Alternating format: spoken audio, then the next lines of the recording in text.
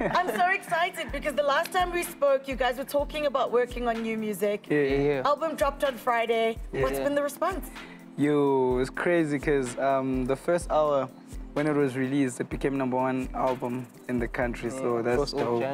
That's like no dope. pressure. No pressure for the second one. Yeah. So that, I feel like from the time it dropped to now, like every person that has listened to the album, everyone has been saying, yo, this is good body of work, good body of work. So yeah.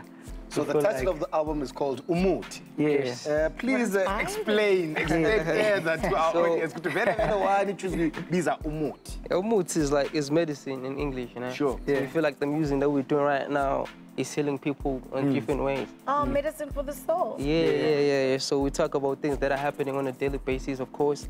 So we're trying to teach people where we from, you know, so we can know where we're going, actually us as Black people. Yeah. So that's why we call the album Umuthi, because we feel like it's healing. How different is the new album from what you guys previously have done?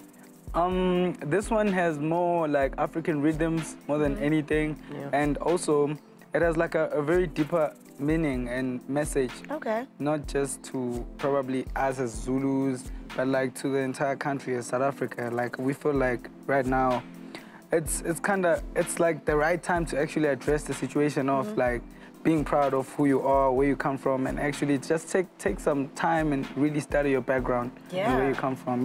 So gentlemen, it's the month of love. It's February. And any timing here, new release the album is just perfect. So you guys perform Was It My Love? Love Letter is next. Tell us about Love Letter, man.